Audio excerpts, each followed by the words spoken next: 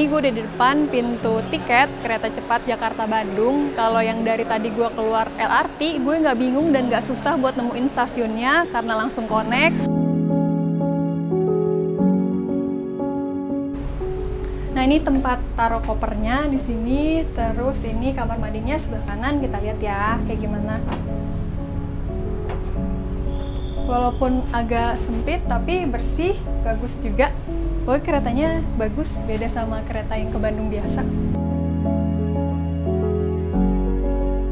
Ada gini katanya kalau naruh koin di kereta cepat ini nggak bakalan jatuh karena saking seimbangnya. Kita cobain ya.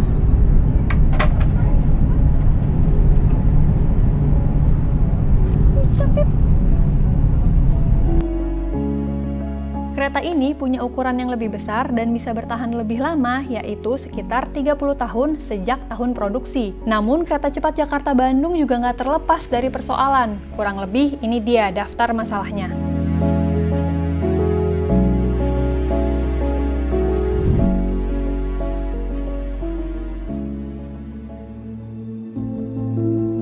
Sebagai warga yang lumayan rutin ke Bandung satu weekend, mendengar Kereta Cepat Jakarta-Bandung, gue excited banget. Gimana enggak, gue yang biasanya tua di jalan karena macet, bisa ke Bandung cuma 30 menit aja. Nah, mumpung masa uji coba kereta ini masih sampai 30 September nanti, gue nggak mau ketinggalan buat nyoba. Gue memulai perjalanan dari kantor yang berlokasi di Jalan Tanah Abang 3. Sekarang jam 7 pagi dan jadwal Kereta Cepat Jakarta-Bandung gue di jam 9 pagi. Ini gue mau naik LRT dari stasiun Dukuh Atas ke stasiun Halim. Yuk kita berangkat.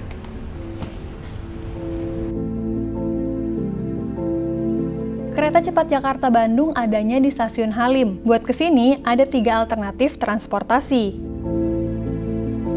Pertama yang paling gampang LRT karena udah terintegrasi sama stasiunnya. Buat yang tinggal di wilayah Jakarta, Bekasi, dan Cibubur, gampang nih ke stasiun Halim. Tinggal naik LRT aja. Selain LRT, nantinya stasiun Halim juga akan terintegrasi dengan bus rapid transit atau BRT, non-BRT, dan shuttle bus jalan raya ke Central Business District atau CBD di Panjaitan.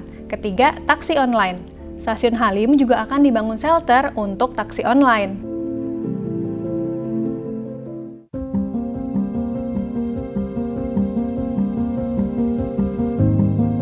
Ini gue udah di depan pintu tiket Kereta Cepat Jakarta-Bandung. Kalau yang dari tadi gue keluar LRT, gue nggak bingung dan nggak susah buat nemuin stasiunnya karena langsung connect.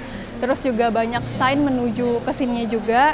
Nah, begitu tap out LRT-nya, terus masuk ke stasiun kereta cepat ini, langsung berubah suasananya, langsung kayak berasa lagi di bandara. Tapi di sepanjang jalan menuju ke stasiun kereta cepat ini masih tahap pembangunan, jadi eskalator masih belum bisa digunain, AC juga masih mati, terus masih rada kotor juga. Kalau dari connecting yang dari LRT menuju ke kereta cepat Jakarta-Bandung ini jalannya rada jauh. Yaudah yuk langsung kita masuk aja.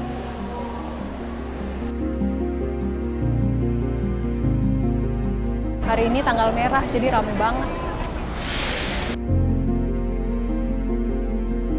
Sekarang hampir jam 9, ini dari Halim ke Tegaluar, nanti kira-kira jam berapa kita lihat aja ya. Yuk kita masuk.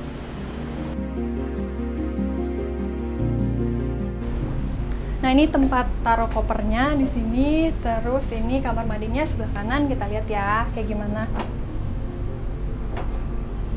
Walaupun agak sempit tapi bersih, bagus juga. Pokoknya keretanya bagus, beda sama kereta yang ke Bandung biasa. Pintunya otomatis, canggih. Untuk sini. Ini berangkat dari Halim jam 9 tepat. Kita lihat ya sampai Tegaluar tuh jam berapa menit sampai sana.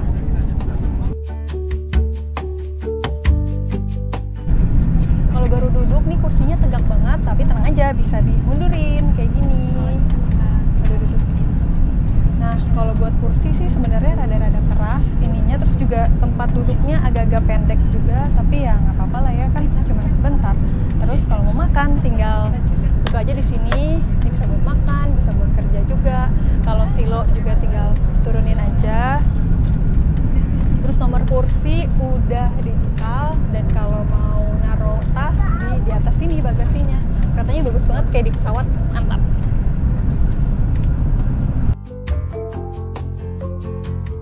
Walaupun jalan itu cepet banget, tapi nggak pusing sih, masih bisa menikmati pemandangan. Terus di sini nggak boleh bawa vape ya.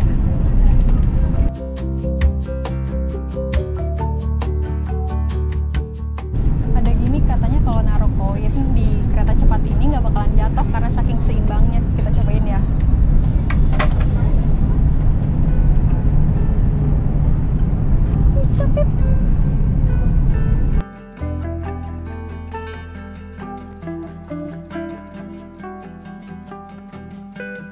Kita sampai di pemberhentian pertama di Padalarang. Kalau yang mau ke Bandung nih turunnya di sini nih. Sekarang jam 9.25. Dari segi suara, kereta cepat ini nggak menimbulkan suara yang bising, jadi nggak ganggu pendengaran kita. Tapi sayang menurut gue AC-nya nggak terlalu dingin, agak sejuk aja dikit.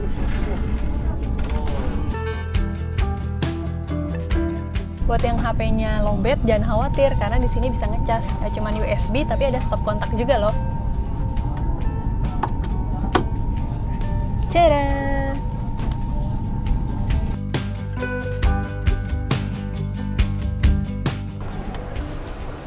Sekarang jam 9.45 dan kita udah sampai di stasiun Tegaluar.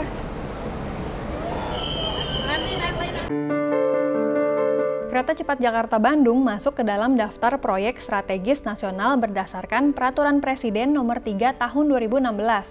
Pada 2016 lalu, Presiden Joko Widodo dan Presiden Cina Xi Jinping menandatangani perjanjian pendanaan infrastruktur antara China Development Bank dengan KCIC.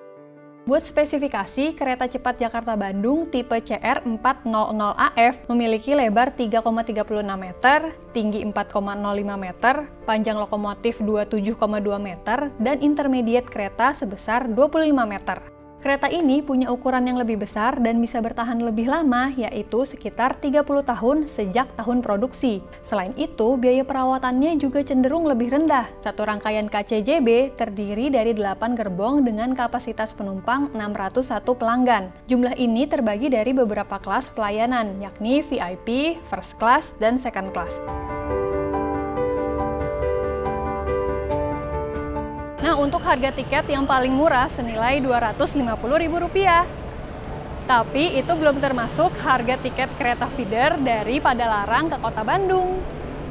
Nantinya dari Jakarta ke Kota Bandung diajukan harga tiket senilai Rp300.000.